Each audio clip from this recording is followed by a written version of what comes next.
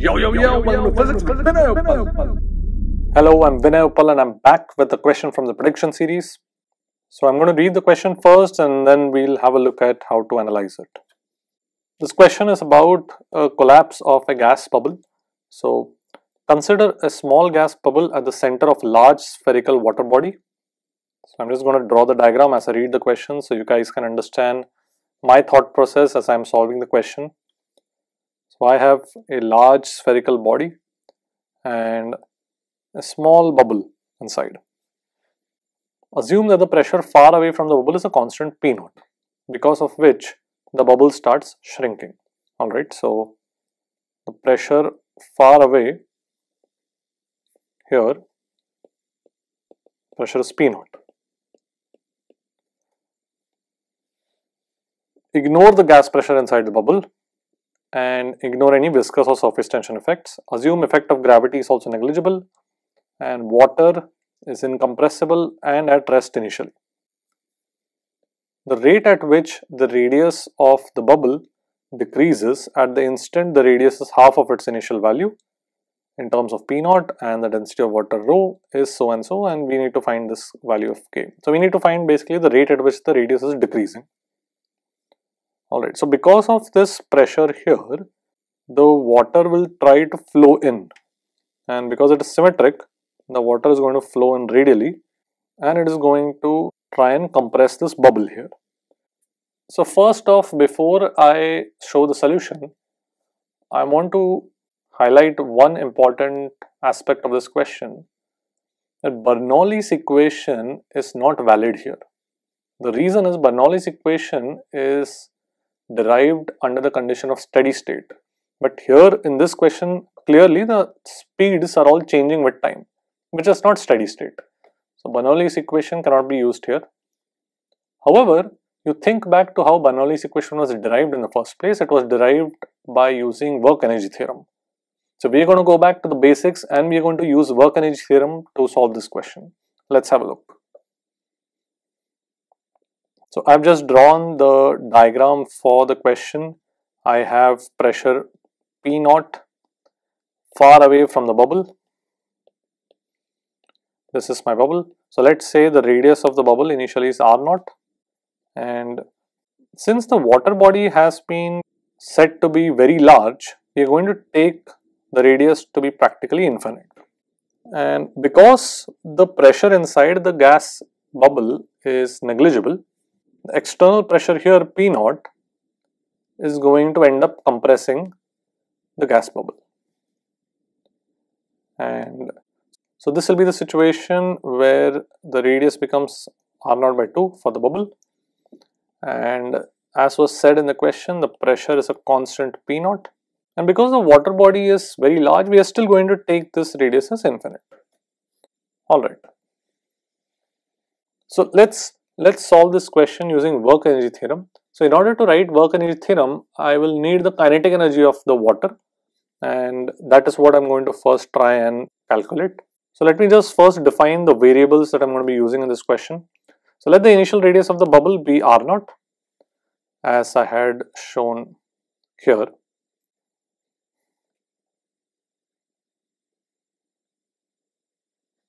Let the rate of decrease of radius of the bubble be U. So the radius of the bubble is decreasing at the rate of U when its final radius is R0 by 2.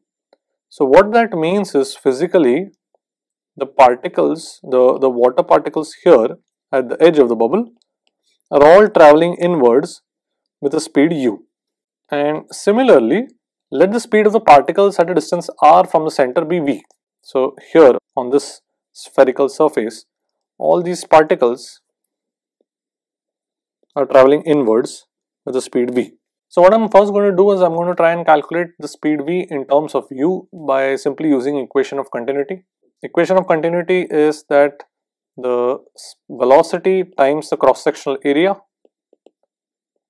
is a constant. So the speed u into the cross-sectional area here, which is basically the surface area of this bubble, 4 pi into r square, where r is r0 by 2, should be equal to same quantity at a distance r from the center. So on this spherical surface, the speed of all the particles is v. So v times the area, which is 4 pi r squared. And that's how I get the velocity v at a distance r from the center. So this is the speed of all the particles at a distance r from the center. And the reason I calculated this is because I want to calculate the kinetic energy of the entire water body. So I needed the speed of the particles at every point in the water body. So now that I have the speed at a general point r, I can easily calculate the kinetic energy. Let's have a look.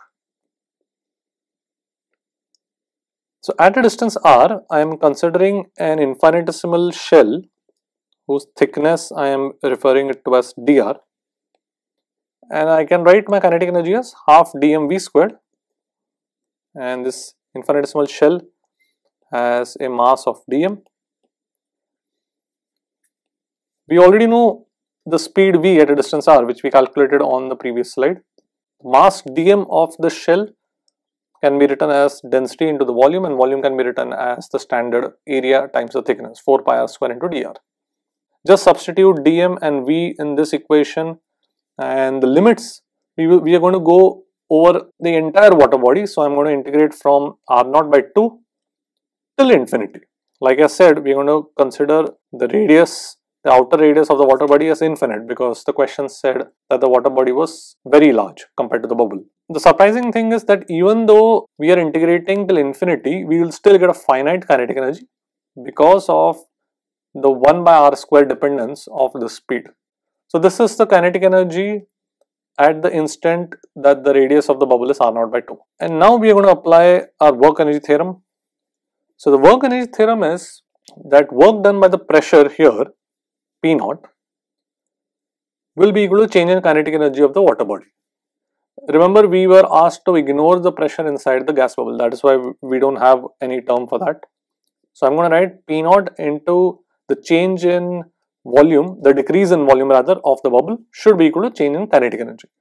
So I'll have P0 times, this is the initial volume, final volume. So this is the change in volume and should be equal to the kinetic energy that we just calculated here. And then it's just a straightforward algebra. I'm going to leave this calculation to you. Just like I left this integration, I'm sure you'll be able to integrate this on your own. So from this equation, you will be able to get a simple relation for speed as root of 14 by 3 P0 by rho, and this is your final answer. So this is the rate at which the bubble radius is decreasing at the instant its radius is r0 by 2. So that's how we will solve the question. Once again, the important point here is to note that Bernoulli's equation is not valid, but the founding principle behind Bernoulli's equation is actually what we use, which is basically work energy theorem. In fact, this is easier than Bernoulli's equation because there's no gravity to account for, like we used to do in Bernoulli's equation. So this question was inspired from what is known as the Rayleigh-Plesset equation in fluid mechanics taught in undergraduate courses. This is a very simplified version of that. So I formulated this question based on that concept. A similar but a lot more complicated question appeared in one of the Asian Physics Olympiads, the 2010 Asian Physics Olympiad. I have attached the link in the description if you guys want to have a look. But I wouldn't say it is too relevant for JEE purposes because the question is quite mathematical. If you're interested, you can have a look. Alright, so I hope you guys have understood the solution to this question. That's it for today. See you guys. Good night.